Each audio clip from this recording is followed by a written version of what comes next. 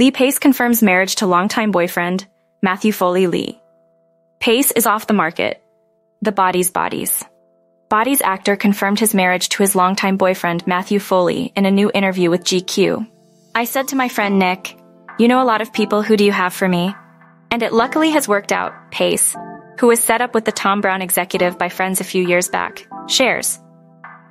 "What I'll say about being married, it was once described to me as an endless sleepover with your weirdest friend.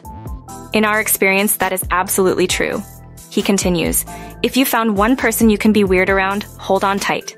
As far as starting a family with Foley, the 43-year-old actor says he'd love to. "I'd love to have kids. I think there's nothing better than little kids running around," Pace adds. While it's not clear exactly when the pair tied the knot, Pace's confirmation of his marriage to Foley comes after a November 2021 story on the actor in The Cut implied that Pace had secretly tied the knot with Foley.